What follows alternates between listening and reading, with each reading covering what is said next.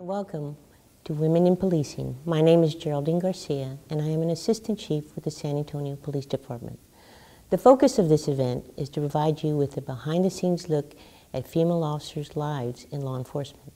It will also allow you to ask questions and learn all about the challenges and rewards this career field presents.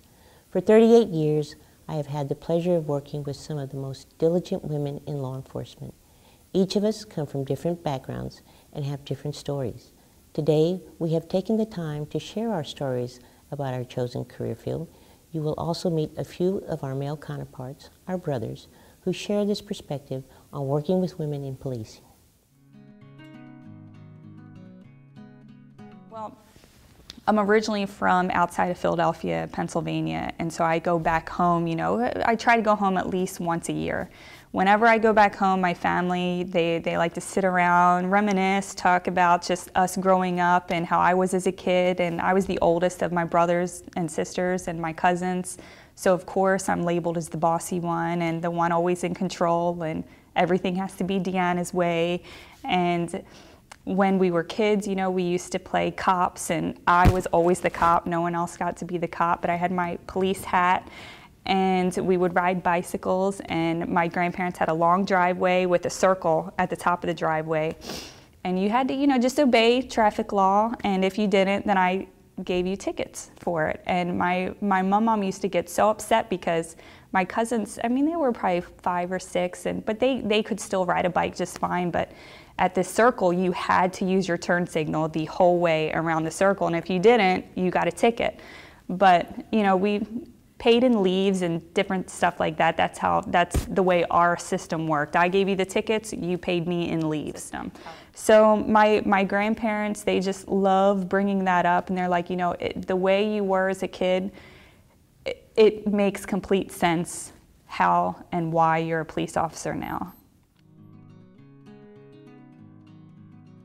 Okay, well, my story begins in 1994 when I immigrated to this country.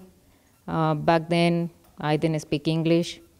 I became widow, and I have 2 little daughters. At the time, they were 6 and 8 years old. I immigrated to this country looking for the American dream, like everybody else. My likes or my dreams at the time, law enforcement was not on that picture. I just came to look for work and whatever I could. My love for law enforcement really grew up in Mexico, where I was born and raised.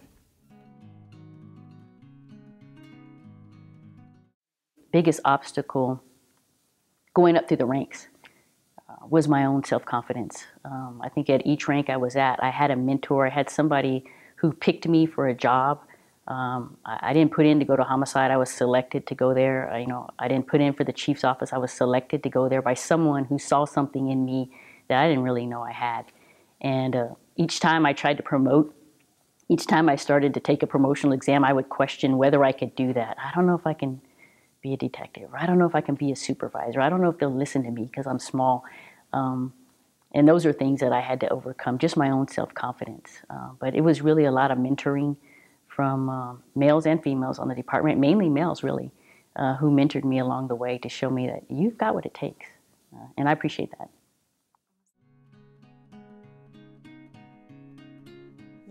I'll be very honest with you. The time that I spent at the police academy as a lieutenant was probably the most rewarding time of my career. I enjoyed police academy classes graduating. I enjoyed seeing cadets succeed at certain things when they thought they couldn't. Because, I never thought about being an instructor at the academy. Once I left, I swore I was never going back. I hated the academy. It was over. I never thought about ever returning, to be a part of the staff. I was proud for the people who were there, but it never, struck me as something that I wanted to do. But then I was asked to go back as a lieutenant. And then after I got there for a while, and I just thought, what an awesome responsibility. And then it was just so fulfilling to watch the cadets just, they were so down on themselves, and it was just so exciting to see them do so well.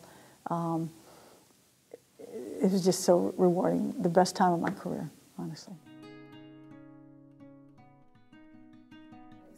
So I have no experience prior to the academy. I had never held a gun. I had never been in a fight. I do not have a authoritative type A personality. The academy prepared me for the streets, and it prepared me for when I need to bring that side out. I went through the academy, and there were several times that, you know, I wasn't sure I wanted to continue on. It was nights at home, crying on my bed. Was this job for me? And I think I questioned myself if this job was for me several times before I started and during the academy. I wasn't sure if am I the right person for it? Do I have the right personality? I can look back and tell you now, it was 100% the perfect job for me. There's so few of us that there's just no need to have that kind of animosity or distrust. Now, someone gives you a reason to distrust them, I get it. If it were a male, I wouldn't want to be associated also. But there's so few of us that that's the least we could do for each other. And I have made some of the best friends on this department that were females. One in particular, Officer Thomas, Barbara Thomas, never knew her until she worked across the hall from me, and we are the best of friends. She's close to my family. She attends all of my daughter's dance recitals, but I would have never known her otherwise. And if I just said, well, here's another female I have to contend with on the second floor at the academy, then shame on me. So I'd like to talk a little bit about the fitness aspect. I know a lot of people coming in, especially a lot of the females, have a lot of questions, a lot of concerns. Will I be able to do it? Is it hard? What should I do?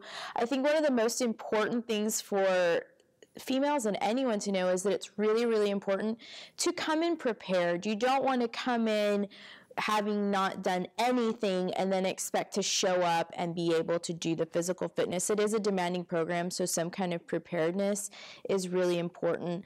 Another thing that's really, really important, just as important as being prepared, is having the mental capacity and the mental strength to push through, because I'll tell you, the fitness, it is going to be hard, it is going to be challenging, and there's going to be times when you want to quit, and you have to train your mind not to do that. It's really, really important just to never quit, and that was a mentality that I had when I went through the academy. I certainly wasn't the fastest or the strongest, and there's times that, you know, I was last on runs or the last to complete something, but the mindset that I had was to never ever quit, especially, you know, being the size that I am. I'm not very big, maybe 4'11" on a good day. And so I knew that, you know, I had to prove myself, and it was all mental. It was all knowing that no matter what happens, no matter how long it takes me, I'm never ever going to quit. It's really awesome being married to somebody that's 4'11". She's probably the smallest person on the department. She is quite a firecracker. She's very, very capable. She's very, very intelligent. And she has learned that regardless of her physical stature, she can handle just about any given situation. A lot of it is in how you talk to people, and a lot of it is in how you carry yourself. You have to have that command presence and that authority regardless of your stature or your gender. The dynamic between the two of us is actually one of the best facets of my life. We understand each other, and when I have a stressful day at work, I can relate that to her and explain to her what happened, and without having to decipher or decode all the police jargon, because she already understands, and vice versa. She can come to me and with what happened at work or a scenario, and we can talk these things through together to come to a resolution or just to decompress.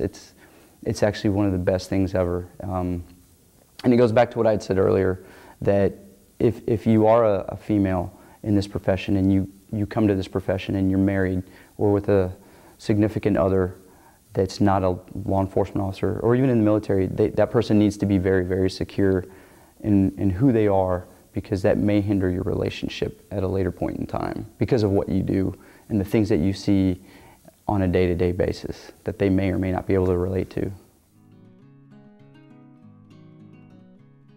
I'm part of the mental health unit, and they allowed me to stay there on light duty status, and that way I could help with the teachings that they do. They teach a lot of classes and the meetings that they have to go to, and I didn't have to go out into the field and put myself and my baby in any kind of danger or anything. So they were very accommodating.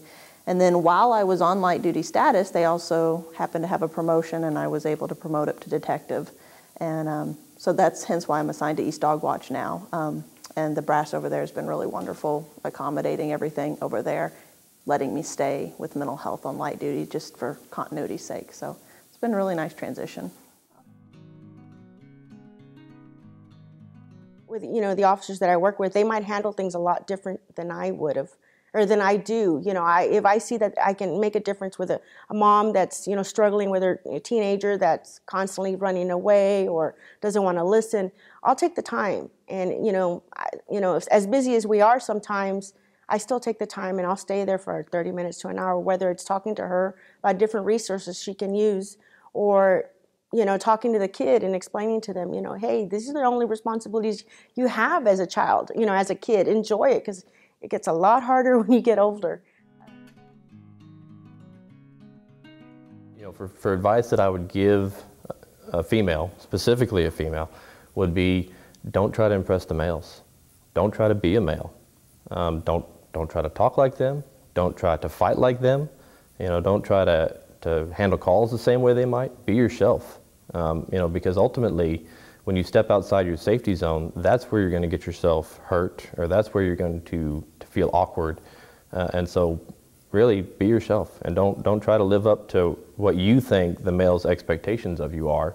And really, as long as you stick with the fundamentals of working hard and doing your best, the males are going to accept you. I guarantee it, they're going to accept you. It's when you do something that would be outside the norm or that would be uncomfortable for you that the males are going to be able to see that and maybe think that you're just trying too hard. So ultimately, be yourself. No patch, jurisdiction, or distance can separate the unique sisterhood in law enforcement. Women in law enforcement have no bounds. Whether you are serving in the next state, county, or even across the world, we are united. We are proud to be a part of such an amazing, resourceful group of women who are leaders and passionate about serving their community and making a difference in the world. Good luck to all of you, and should you choose this career field, may you always remember what inspired you to begin this journey.